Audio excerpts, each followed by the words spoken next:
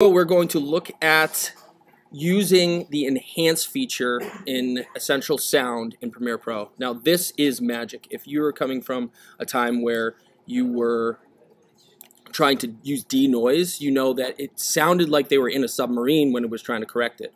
With the AI here, it's unbelievable what it can accomplish. I've set my ins and out points, I've dropped this down, strip out all of the tone in it when there's no one talking, so it's just your clips of the dialogue.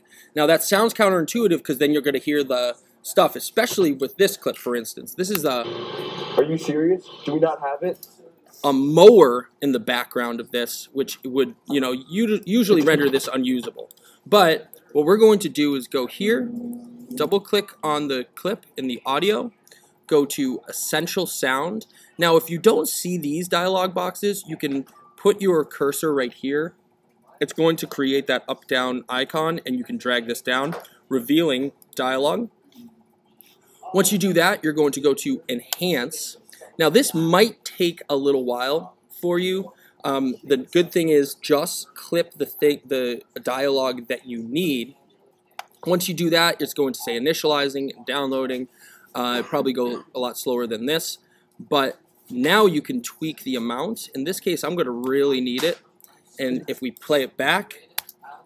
Are you serious? Do we not have it? That's unbelievable. I'm going to play it one more time.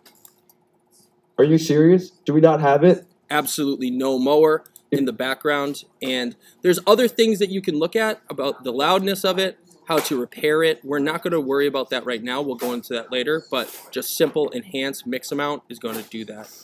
Amazing wonders for your stuff.